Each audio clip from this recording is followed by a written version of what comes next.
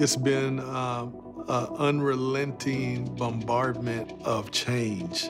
How do we shift gears, right? How do we change the format? How do we not skip a beat? What can we do to continue to serve people, right, and do it well? It was our goal and our challenge to keep them engaged and to keep them visible to others. The staff got into the detail of how to make each family available for care. So they were always thinking, what could we do differently? What could we do better? How can we expand? Okay, you need extended Zoom services, you need technology. How do we keep people involved? We never really stopped. We knew that the clients needed us probably more than ever. The folks we serve were at the highest risk for illness and death during all of this. I think one thing I'm proud of is the fact that we kept families engaged. We didn't give up on that. So we made sure that they were visiting, whether it was in person or virtually when appropriate. You're not alone. Someone is going to be there for you.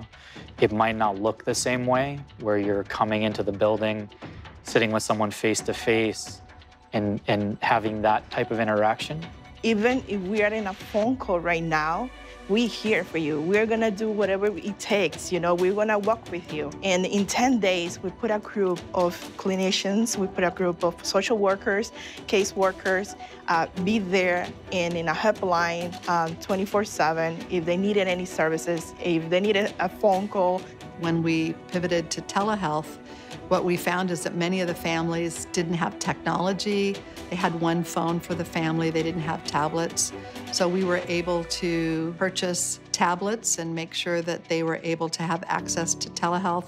I felt like the world looked at COVID as a pause button, and you can't do that in some of these cases. That you can't press pause.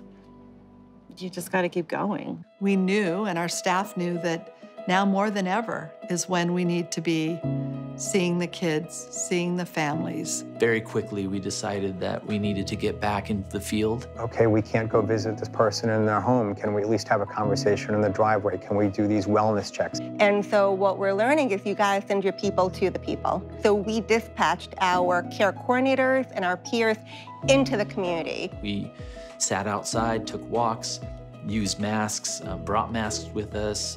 Getting up and walking the streets and finding the unhoused and getting them housed and taking kids out on the porch or the parking lot or wherever they could find them to meet with them and to do the work.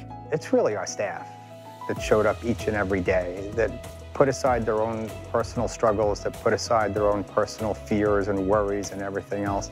They may have lost a loved one at work. Some have lost a loved one at home.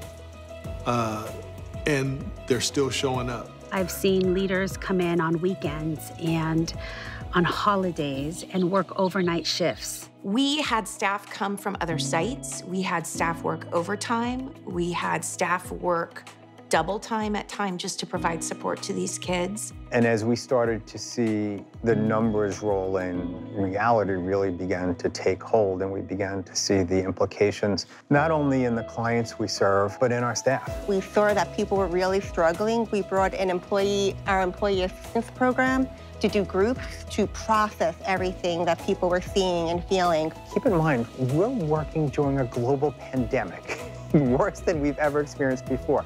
So if you're feeling anxious, stressed, depressed, like you're not doing enough, understand this is the context. We have been encouraged to make sure that we take care of ourselves, to make sure that we take the time that we need to make sure that we are okay, so that we can better serve our community. And I'll take that forward for the rest of my life. There were organizations across the entire nation, thousands of them, that were all doing the same thing. And although we never talked, I like to think that we were all on the same wavelength. I like to think that we were doing our own things in communities. This conference is an opportunity for us to all come together and not only share our experiences, hopes, and dreams for the future, but maybe to kick back and celebrate a little bit, because we got this done.